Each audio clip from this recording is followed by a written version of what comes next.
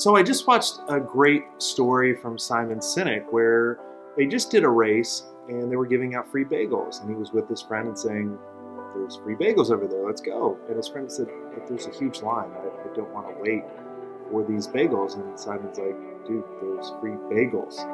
And then he started realizing, he goes, look, there's two different types of people that see the world differently. The one, like his friend, that saw the barriers to what he actually wanted, because his friend actually did want a bagel, but he saw the barriers of the people standing in his way, versus Simon just was like, I want a bagel, so I'm going to go get a bagel. And I feel a lot of you all watching see the same thing. You see the barriers rather than the opportunity. And if you realize that you're seeing the barriers, then maybe you can tear them down.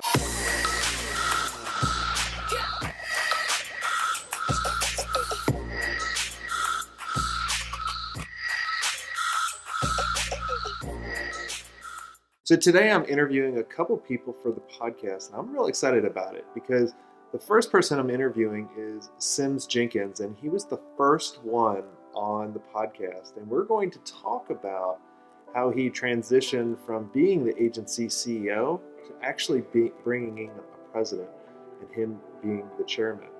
The other podcast interview that I'm doing, which I'm also equally excited, is a gentleman that works with the corporate giants and the big politicians when things blow up. And we're going to talk about the warning signs of you sabotaging yourself as a leader. So this is going to be really interesting because there's a lot of you that are going through the burnout or about to go through burnout, and we're going to talk about how you can overcome this. And also I'm meeting with a couple clients today to help them out, to help them grow faster and easier. Yeah, so, well, one way to get used to it, I was the same way, right? I could chat with people, I could interview people, but, you know, coming up with a concept from start to finish and then put it out there as a piece of content to help people was a challenge for me. And so what you could do is record your next call that walks your client through this, and then give it to a copywriter to extract out or write kind of what I call the show notes. So I came up with this idea when I first started podcasting like 3 years ago. I was doing my own show notes. Like I'd briefly be like, all right, here's the different value things. And then I saw people transcribing their podcast. And I was like, well, no one, you know, for the people that like to read rather than listening to my awful voice, right? They're not going to want to listen to they don't want to read a transcription. Like reading a transcription is horrible. So then I was like, well, can I hire someone to basically kind of do what I call kind of the cliff notes of the really good stuff, and it could stand on its own. So then we did this several times, and I said, well, I want to put out some blog posts or other information without video or without audio, but I'm having a hard time writing because I'm kind of like you, I have that mental block. And then I said, well, let me just record it, like record my next conversation with a client, or record, obviously not give the details out of the particular client, or like record me just talking in the phone like I'm talking to a client. And then I would send that to someone to, you know, write the piece of content. And that just helped me move over that block. And to really kind of move to the, you know, the next level in order to produce content. Because what's standing in your way, be like your service and what you guys can do is so much better than about 90% of the people out there, right?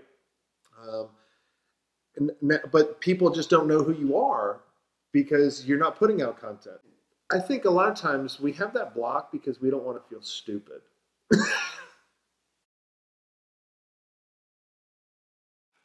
Documenting your whole life now is a challenge.